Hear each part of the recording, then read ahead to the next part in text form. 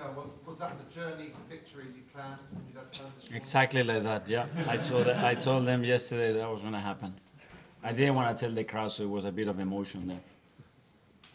And how do you feel after that? Great. I think we all work so hard and plan everything to live moments like this, and those moments are going to stick with us, you know, to see the crowd so connected with the team again and celebrate in a big match like today with the history of these clashes. I think it's something great, so very happy. Not the perfect performance, but a fantastic finish, and what a contribution. Yeah. No, especially, you know, the first goal that we gave away, we talked about it, you will lose the ball inside in the first two passes after regaining it against this team. You are kaput. We did it again in the second half, and they could have scored. Well, they scored, but it was overturned. But for the rest, you know, the will, the determination, and the eagerness of the team, the way it shows, and once that will to win and that mentality to go and go and go, I'm so proud of. Sam from the Telegraph.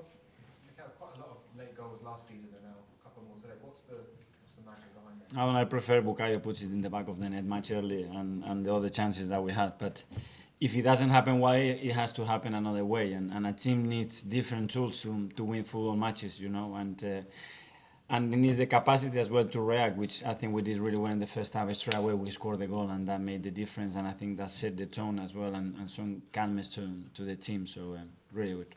James from CBS. Mikel, obviously a special moment for Declan scoring. Yeah. Could you reflect on the 95 minutes beforehand? It seemed a really good game for him. I think a tremendous performance when you look about holding midfielder, how he needs to dominate his area, and the presence that is needed, how he break out play, you know, how he glide the team together in many moments when the team was stretching a little bit. He was really dominant, and then obviously he produced a magic moment to win us the game, so really happy with him. Amy from the Athletic.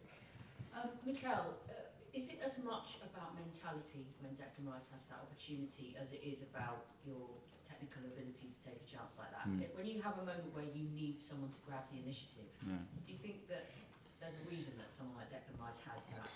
Yeah, but obviously we can do it.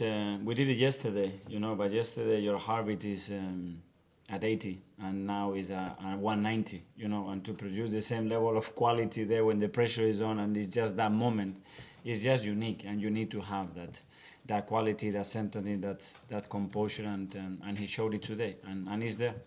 Can you tell us a little bit about how he's fitted into the dressing room, and is he showing the kind of leadership that you were expecting as well? Very natural, you know, he's a great kid.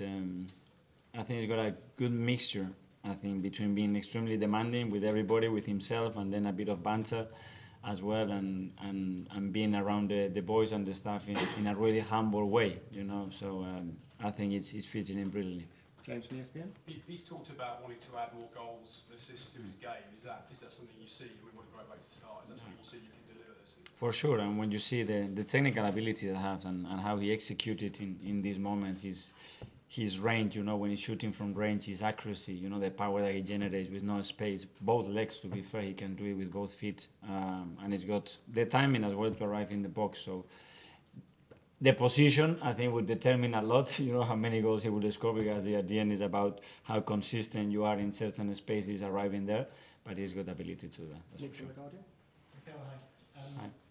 I know it's only 4 games in, but we've seen City start very strongly, a lot of your other traditional rivals, Spurs, Liverpool. So how important is it to have that momentum and these points now and not to have dropped any? For every team, when you look the competition, for every team is like game one, and if you don't win the first one, the second one, and it's still 34 games to go. So just focus on the game and play with more naturality, and the result would come. You know, if you deserve it at the end, after 30 games, you will be where you deserve. And I think we can only focus on that because it's still very, very early.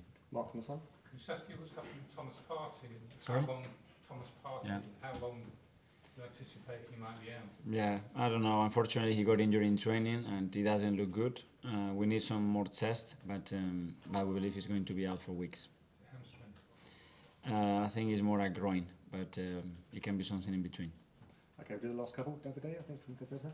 Yeah, hi. We are at the international break now. Yeah. How happy are you with the level you guys are in terms of the way you're playing?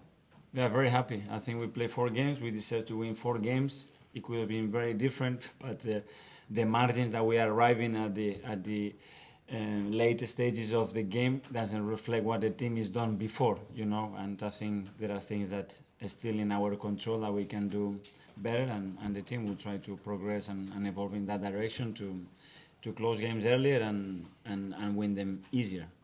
Finally, for the gentleman. Good evening, Mikel. Havertz had a very underwhelming game, but yet again it was your late game sub with Fabio Vieira. He's come and he's changed the game again, just providing assists. Could we expect him featuring in the starting role after the international break? Fabio, Yeah. every player has a chance to do that. Today we decided to start with Kai, and we knew that Fabio would have a big impact, especially in the last few minutes or final minutes if we needed something, and something is changed with Fabio. You notice it with the crowd when he steps in. It's different how it was last year. He's more mature, he's more senior in the squad, and his confidence at the moment is high. So I'm really happy to have those options. Okay, well, thanks very much. Yeah, Thank you. Thank you.